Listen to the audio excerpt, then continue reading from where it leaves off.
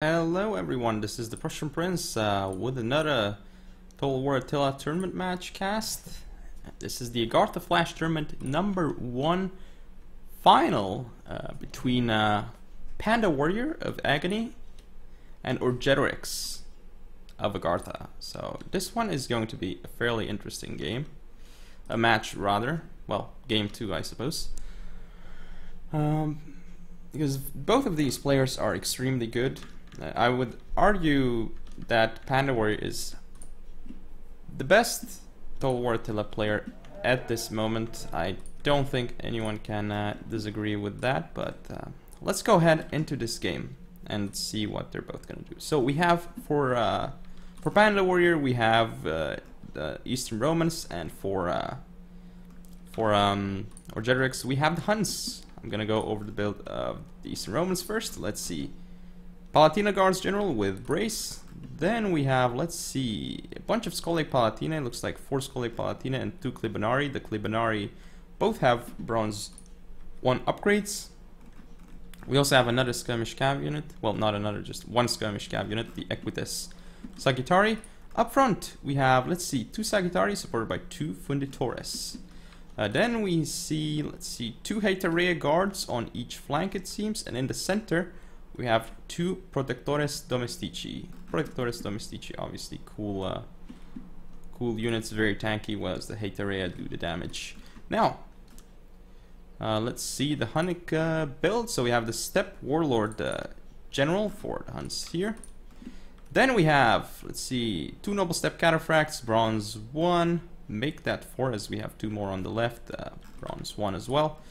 Then in terms of the rest of the cavalry force, well, I don't see anything else, honestly. So it's just 4 heavy cav, well, and then Steppe Cataphract over here, Bronze 1, with the Bronze 1 Steppe Warlord, but nothing else. No actual skirmish cav brought here. So let's see. Up front, we have the 4 Steppe Bows, which is pretty normal to bring Steppe Bows as the Huns. I mean, why not? Then we have, let's see, wow, 4 Bosphorus infantry in the center, interesting. And then 2 War Warriors on each flank, so a total of 8 infantry. I kind of like this. It's very, very strong, this composition. Good infantry, I mean, strong, a decent center. I mean, look at the armor and health of these guys. 62 armor and 149 health, and they are very heavy. So, very, very cool units. On top of that, they even have Encourage. So, they're going to hold extremely long, these guys. And, I mean, it's just... They even have missiles. So, if you charge the center with cavalry, like, prepare to lose a lot of men to these Bosphorus infantry because of the javelins and such. So, here we see one switch up from between these 2 players. One change. So, we have the Huns here. Not in loose formation, whereas the Eastern Romans are in loose formation with all their skirmishers. I mean, some people argue that loose formation is better. Others argue that not using loose formation is better. I mean, I suppose it's situational. I mean, if you want to take that more damage, you go loose formation. If you want to deal more damage, you go tight formation, essentially. I mean, if you want to take less damage, but by taking more damage, I mean absorbing more arrows. That's what I mean. Essentially, like, you waste more of your opponent's missiles if you are in loose formation. So anyway, have the Funditores marching up here as well as the Sagittari. Sagittari are in formation first though. So as you can see here, and this is just nothing really is going to happen here. Not really. But at the moment, we can see the Steppe Bows are, and they're losing a decent chunk of men, as are the Funditores and Sagittari, so it's pretty even. These Noble Steppe Cataphracts, actually, I don't know what they were doing. They actually threw their javelins and got 0 kills. So this was not a good move by the Huns here. But that was nice bait, I suppose. Maybe it wasn't on purpose. Well, I don't know. I guess it wasn't on purpose, but... This is a waste of the jabs on the Noble Steppe Cataphracts. Could come into play in the late game or so. But yeah, let's hit fast forward a bit, because as you can see, nothing happening over here. Equites Sagittari, they maybe should just go around and see if they can snipe some of these Noble Steppe Cataphracts or ores. Would be a good idea. So here we have the Sagittari actually doing fine against the step bows. Now these Funditores should waver soon, but yeah, overall you can see that the Eastern Romans are winning the skirmish engagement here. These Funditores probably going to be targeting the Cataphracts. Okay, I guess not. So they're both just going to be trading away their skirmishers and not gaining anything here. But actually, right now, the Eastern Romans, what they can do is they cannot use their missiles at all. And then they can just... okay, very nice charge here with the Scholar Palatina. They're gonna get hit, though, by the javelins and lose 2 men. He does shatter that step bow, so it wasn't too horrible, but still he lost. Ooh, he loses another Scholar Palatina thanks to these Noble Step Cataphracts throwing their javelins. Not javelins, actually. They have a bow, don't they? Yeah, they have a bow that they can use. They've gotten 2 kills. Huh? Not insane. So yeah, right now, I guess you can say that the skirmish engagement was won by the Eastern Romans, but so few men left and such little ammo that it doesn't really matter at this point. Like, oh, this little amount of ammo is not going to do much. So here's Scholar Palatina gonna get into the step bows and then should pull immediately away from here. That is definitely the case. Just charge in and pull out of the step bows. Use these Funditores to block the charge and then go in probably. Perhaps, yeah, maybe he'll do that. Okay, looks like no. So it looks like these step bows going to pull out from this engagement now. Oh, they're gonna go in again, so do the Scholar Palatina, I guess. I don't know why these units are they getting targeted? No, I don't think so. Okay, so here's the engagement. Looks like the Scholar Palatina actually do receive a charge, so they lose a couple of men here because of the Noble Step Cataphracts. So yeah, the Scholar Palatina, oh, they're gonna go back into the archers. This is a bit risky because the Cataphracts are so close. Looks like they're gonna get a charge in and just pull out so quickly out of there without losing a single man. But again, the skirmish engagement, not really much happening.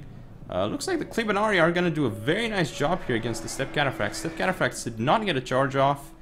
So that engagement was managed nicely by the Eastern Romans, but here, oh, the Scholar Palatina gonna get charged by these Noble Step Cataphracts. Ooh, I don't know why the Step Cataphracts did not go into the Hatereas, but it looks like now they will. Ooh, the Hatereas could get charged here. So yes, the Step Cataphracts will get kind of like chipped off at the flank, but they're still gonna get a very nice rear charge into these Hatereas. Now, as you can see here, Scholar Palatina just dying very quickly to the Noble Step Cataphracts. We did not see the Scholar Palatina using Diamond, so that was a huge problem as well.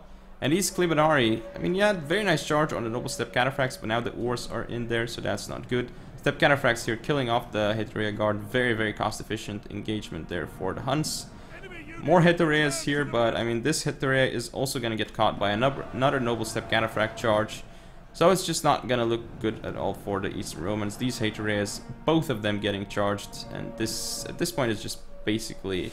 I would almost say that this game is over at this point, because losing both Hatereas like that and losing the cavalry on the flanks without doing much, not much worse that could happen at this point, honestly. Not much worse it can get. So it looks like the Step Cataphract is finally going to die, but not after it destroys the Haterea. Not before it destroys the Haterea, I mean. These Ors here will do fairly well against Hatereas. Nice charge by the Scholar Palatina. It's going to do some damage, but I mean, now we have the Noble Step Cataphracts go in for another charge onto these Hatereas. These Hatereas are gone. And now we see another Cataphract charge. These Noble Step Cataphracts are going to do significant damage. Looks like these Noble Step Cataphracts destroy the Protectores Domestici. Without the Protectores Domestici got 1 kill. Wow. Looks like we're going to have a charge into the Palatina Guards. These guys are going to take massive casualties on the charge. Another charge here by the Noble Step Cataphracts onto the Protectores Domestici. Getting a lot of kills as well. Looks like 74. These guys were just... And they were unable to get... Okay, they got 2 kills as the Cataphracts pulled back, but definitely a very cost-effective trade there for the Huns. And I mean, this is just not looking good at all for the Eastern Romans. And another charge by these Cataphracts, destroying the Protectores Domestici. Actually, the Heterea Guards this time around. And this game is just very, very one-sided at this point. And these Step Cataphracts should do very well against these units, but yeah, looks like GG is called and the concession of defeat by Panda Warrior. But again, Huns are, I would say, favored against Eastern Romans. But clearly Orgetorix outplayed Panda Warrior in this game. As you can see, look at the Cataphract kills by Orgetorix. Very, very nice. And also with the Step Warlord. The Ore Warriors didn't do much, but that's really because they didn't have time. Okay, they killed some cavalry units in the beginning, especially was important. Again, the skirmishers didn't really do anything for both sides. They just canceled each other out. And the boss infantry just came in and did a bit of work, and that was it. As for the Eastern Romans, well, I don't think any unit actually got cost effective, but actually I missed this Equites Sagittari, but I think what it did is that it killed an Ore Warrior and also did more damage, so that unit I suppose got cost effective, but other than that, I don't really know. None of these Haterias got the kills that were necessary. Maybe the Scole Palatina, not sure. But yeah, that is game 1, currently 1-0 for Orgetorix. See you in game 2. This is the second game between Panda Warrior and Orgetorix. Let's see how this one goes. This time around we have Orgetorix playing as the Eastern Romans and Panda Warrior playing as the Langobards. So we'll see how this one goes. I mean, Langobards have the... Well, I'm gonna go over the builds once we load in. Not gonna go over them right now because obviously I won't have the time to go over the builds while we're loading.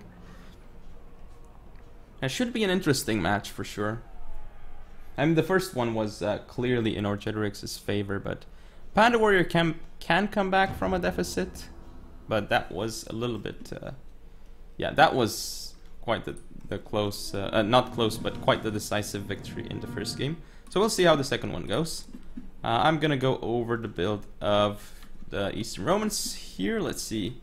We have the Bronze 1 Commerce General. Interesting that we don't have Magister Militum. Then we have, in terms of cavalry, well, we have a bunch of Equites Promoti. Looks like 4 in total, Bronze 1. Then Tagmata Cavalry over here in the center.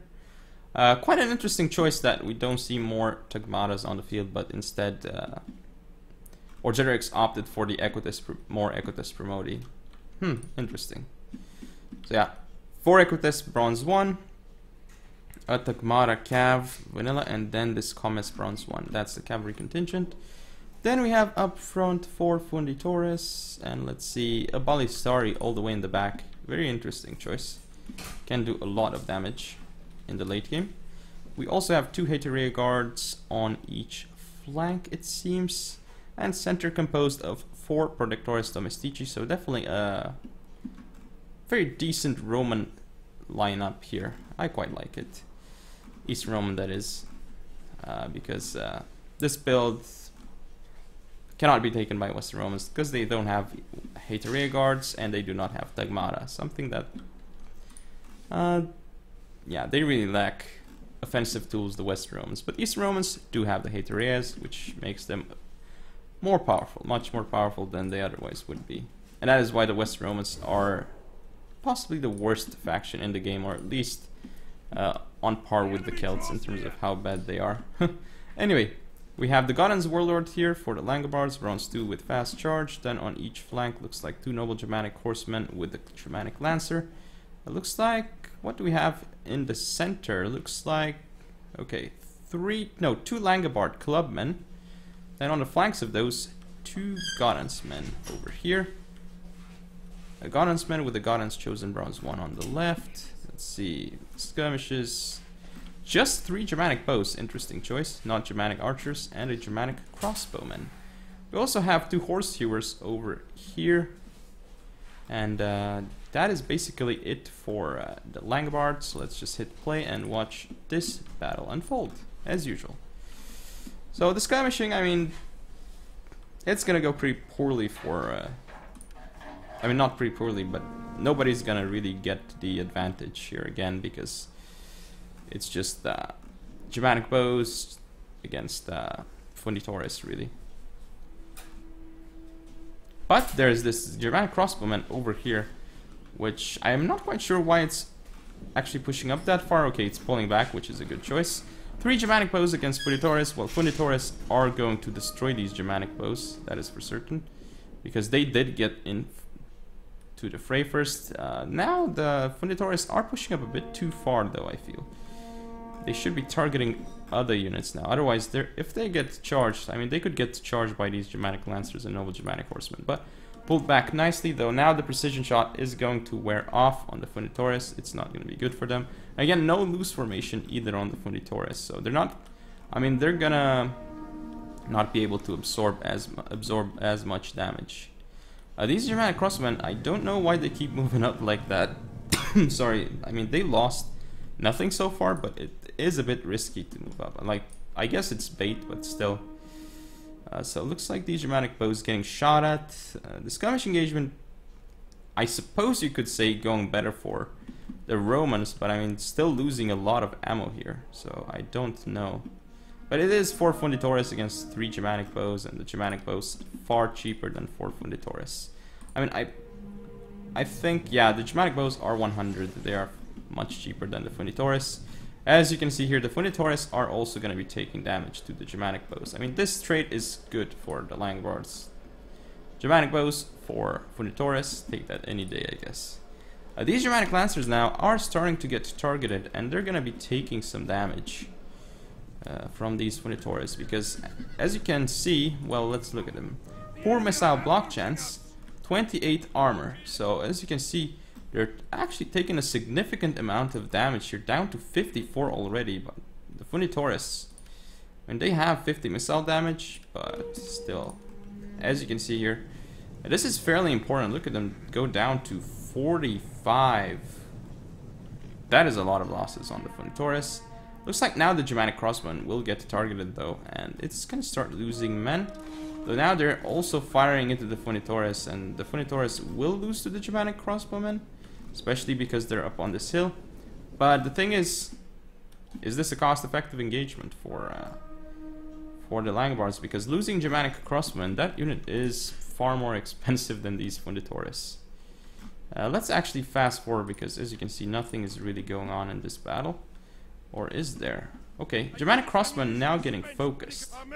But as you can see, these Germanic Crossmen not getting a lot of kills and now getting focused by these Funditores, taking a lot of damage. As you can see, this Germanic Lancer down to 44. And no damage done to these Noble Germanics, but you can see the Horsehewers and Godhuntsmen losing a couple of men. Here we have, of course, Funditores dying to Godhuntsmen. Germanic bows coming back. Oh, this Ballistari is a bit far forward. The Germanic Lancers trying to go for them, but yeah, obviously it would have been... They would have gone too far forward if they wanted to go in there, so the Germanic Lancers did not commit.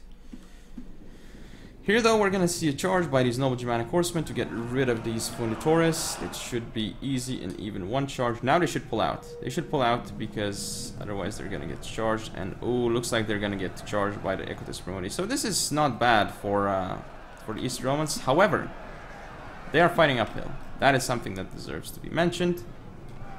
And Horsehewers coming in first. So the infantry support went in first for the Langobards. These clubmen are going to stop all these units from pushing forward, it seems. So now these Funditores coming through. The Germanic Lancers trying to charge the center? No. Okay, so this Germanic Lancer coming around for the Eastern Romans, for the Langobards, going to go straight into the Tagmata. It's not really going to do much to the Tagmata, and the Germanic Lancer is going to die. It's not going to take long either, as it's just a Germanic Lancer. Here we see the Godhuntsmen coming into the fight as well. These Equites Promoti pulling out of the fight, so they're going to lose some men, but they're going to be alright, because they have the Haterea guards there killing the cavalry of the Langobards. And now these Hatereas, they're going to kill all these units over here, because Hatereas, yeah, they are insane. Though they are fighting uphill, so it's not the best for them, they should still be able to break through here. Oh, free charge onto these Germanic Lancers. So actually, the Germanic Lancers last moment countercharge, so at least there's going to be some damage done to these Equites Promoti. A lot of damage actually by the Germanic Lancers. Lots of kills onto the Equites Promoti, wow. But here though, these Germanic Crossmen might get charged, and it's not going to be good for the Langobards. This cavalry needs to be sent to support there. This Noble Germanic Horseman, I don't know why the Noble Germanic Horsemen were not pulled out here, because Horsehewers were there. Maybe because it's Haterea guards. Let's see, these Godhuntsmen moving in, but the crossbowmen getting engage now. This Noble Germanic Horseman should have been sent in ages ago. Now this means that the Germanic Crossbowmen could potentially die here. So this is not good for the Langobards. And now this Noble Germanic Horseman showing its rear and getting shot as well. Over here on the left, the Langobard Clubmen holding in shield wall but not really getting kills against the Equites Promoti. Here an Equites Promoti charging the Godhansmen should do a lot of damage to those Godhansmen. Huge melee blob here by the Eastern Romans. I don't know about this honestly. That's like 3 units on just a single Godhansman. I mean, it's gonna kill the Godhansmen, but still. This feels like too many units on 1 unit. This charge means that this Equites Promoti is gonna go down, but not before doing a lot of damage to all these 3 units. Germanic Lancers here going to beat the Equites Promoti. Lots of kills by these Germanic Lancers. Now they're gonna get a charge into this Equites Promoti. So another charge by them. These Noble Germanic Horsemen, and Godhansmen. The Godhansmen are doing weird things, as you can see here. But in the main melee fight, as you can see, the Godhansmen and Horse Hewers getting grinded down by the Haterea Guards. Even though the Haterea is fighting uphill, they're still doing a better job. Oh, this Noble Germanic Horseman making it through the center over here. It's gonna get into the Ballistari. We have some Godhansmen still on the field. They're gonna go for the cavalry of the Eastern Romans. Ooh, the cavalry of the Eastern Romans is now stationary, so it's gonna take a lot of damage if it tries to pull out now. These Haterea is still on the field. Oh, a nice back charge by the Commerce General into the Noble Germanic Horseman should get them off the field. And this Noble Germanic Horseman charge, let's see how many kills it's gonna get. It's at 102 at the moment. If it kills a couple of Hatereas, it's gonna pay for itself. Wow, it doesn't kill a couple of Hatereas. It kills a lot of Hatereas for how few of them there are. So it looks like Ballistari against Germanic Crossbowmen engagement. We'll see who wins that one, but quick reload, so definitely Ballistari gonna win that one, especially as they're more. Here we see the Godhan's Warlord engaging into the fray here. It's gonna just kill all those Protectores Domestici. Even though it's up against 2 units, I mean, it's a Godhan's Warlord. It's definitely gonna do well. We should see Frenzy popped soon though, as the unit is very tired. Godhansmen over here running out of control and not going the correct way, so that is unfortunate for the Langobards. Now we see these Horse Hewers chasing these Ballistari. He does not want to let these Ballistari finish off his units in the late game. So these Haterea is going to get a nice recharge onto the Clubmen and Godhan's Chosen. Even though there's a couple of Hatereas, this flank should still be lost by the Langobards. And now we have these Protectores Domestici. Brace was enabled, and the Noble Germanic Horsemen for the Langobards are now off the field. This Godhansman coming in, and it's probably going to rear charge all these Hatereas. And oh, look at all these units routing for the Eastern Romans. This is huge right here, and these Clubmen are now fine. But we're going to see a charge by the Commerce General. Looks like, okay, yeah, the charge is happening. It should do a lot of damage to these units. Godhansmen still looks like they came back, and again, Horse Hewers chasing off the Ballistari. Very well done. Nice Commerce General charge here. It got so many kills right now. And if the Commerce General is used well here, this is definitely going to be a win for the Eastern Romans, I feel. So let's see. The Godhansmen actually beating those Hatereas, because there's just a couple of Hatereas left. And now Protectores Domestici gonna get mown down by Godhan's Chosen. Looks like they're out of the field. This is very, very close. And now these units are gonna pull out of the fight, and by pulling out, these units are routing. I don't know why they were being pulled out. Ooh, that is huge. Now that we're gonna have a rear charge onto the Godhansmen here. The Godhansmen turn back, but a little bit too late, and activate Frenzy, which is good. But Commerce General going to disengage, but as it disengages, look at how many men were lost. Commerce General losing a lot of men to that Godhansman. And now this Godhan's Warlord is out of control, but it is going to make sure that these guys get shattered, I suppose. These Godhan's Chosen going to destroy a couple of Protectores Domestici. Okay, they may not win, but they're Berserk, so they could actually just win by routing. The Godhan's Warlord getting charged by Commerce General, but this isn't good for the Commerce, because it's going to lose a lot of men. Even though, actually, that charge did a lot of work, and the Godhan's Warlord did not kill too much. So yeah, and the Godhan's Warlord is Berserk, which is very important as well. So it cannot be controlled. The Ballistari is also on the field right now. The Ballistari here is gonna be shooting all these Ghanensmen. I think this should be the game for the Eastern Romans. Yeah, this should be Eastern Roman game. Oh, these Ghanensmen pulling back. They're now gonna get shot.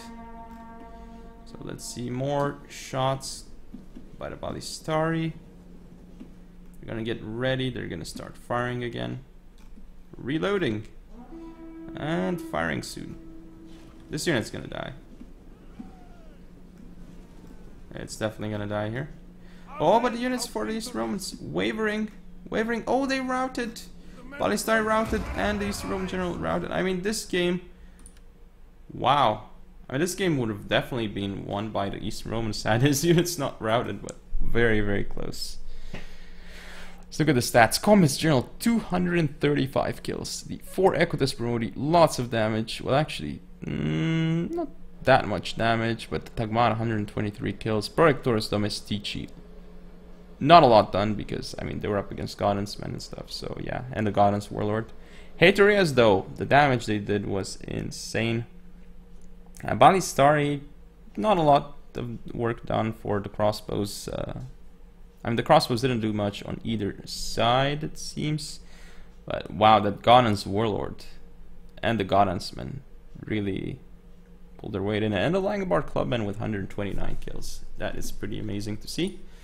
But yeah, that is game 2, so we shall see how game 3 actually goes. 1-1 score between these two fantastic players. That is going to be the tiebreaker next game. This is the third game between Panda Warrior and Orgetorix. This is going to be very, very fun to see who actually ends up taking this this tournament, the final of this tournament. As we go over both players' builds. But something interesting to note. Well, let's put it in slow motion first. So let's look at the Jutes. Orgetorix is playing as the Jutes here. And yeah, he's gonna have a strong army. To say the least. Let's look at it. We have the Nordic Warlord General with Brace. Then we have, looks like 2 Nordic Horse Lords on the left, bronze 1. 2 Nordic Horse Lords on the right, bronze 1. Then looks like a Royal Huscarl with Huscarl on each flank.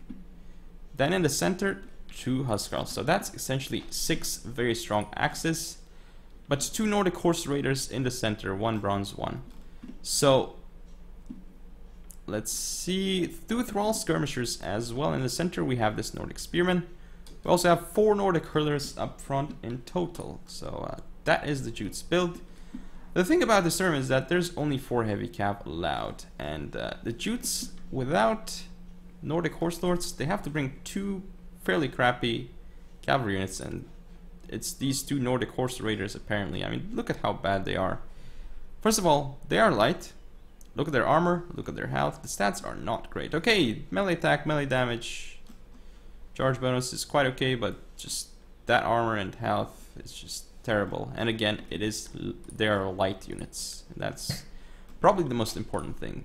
Anyway, let's go over the Sassanid build of Panda Warrior here. He has the Savaran Sardar General with fast charge. We see 2 Pushtigban Cataphracts on the left with a Persian mounted bowman. 2 Pushtigban Cataphracts on the right with a Persian, with a Zayadan Immortal Cavalry actually. This unit is extremely strong even in melee. Now in the center supporting the general we see a Savaran Cataphract. Up front we have just 4 Persian Hurlers, so not the Armenian Slingers. This time around, because they are fairly expensive, so it's not like, oh, bring Armenian Slingers every time. It's not like that. In terms of the infantry contingent, well, we have 4 Dylomite Warriors. Make that, okay, 4 Dylomite Warriors, a Sogdian Warrior, an Elite Immortal Bronze 1 on the right. That's going to be interesting. That unit is very tanky. Let's look at the stats.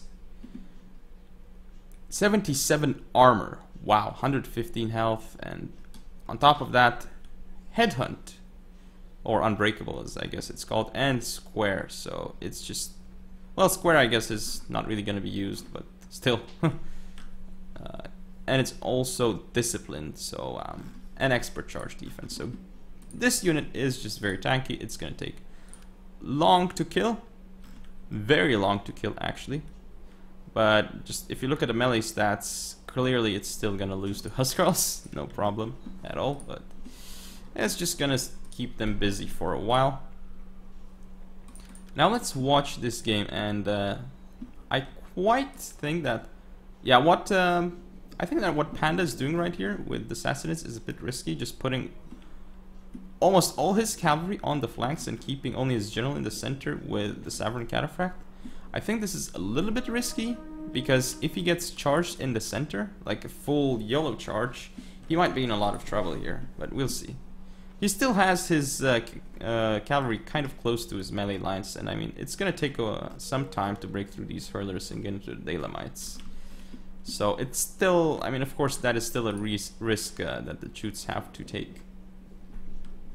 But the longer they wait, the more these Zaydan Immortal Cavalry and the Persian Mounted Bowmen are going to skirmish. Because that is an important thing. The Sassanids have more cavalry right now. And looks like the skirmish engagement is starting again. Persian hurlers against the Nordic hurlers. If you look at stats, 13 armor, 78 health, 8 armor and 80 health. So they're fairly similar. Like, it's just, they're just gonna both do pretty, they're just gonna cancel each other out as usual. But these Persian hurlers in loose formation, just to make sure that they don't die as fast. But right now they're actually dying fairly quickly. I mean, if you take into account that, oh, okay, they're actually not firing at all. So this could be quite smart, because if you don't fire at all, this means you have some missiles left that you can use to destroy, I mean, not destroy, but slow down your enemy's cavalry units and infantry. So that is important. As you can see, these Persian hurlers still alive. Whereas the Nordic hurlers, they have wasted almost all of their ammunition. And because they have wasted almost all of their ammunition, they're not going to be able to do much. But the Jutes, I mean, this is still an okay trade, I suppose. If the Nordic hurlers... Actually, it's not an okay trade at all, but now the Nordic hurlers have to have their fire at will off and only start firing when engagements happen, because they're very useful when engagements happen, just because they lower the speed of units, and that is massive. Well, maybe not massive, but it's very important.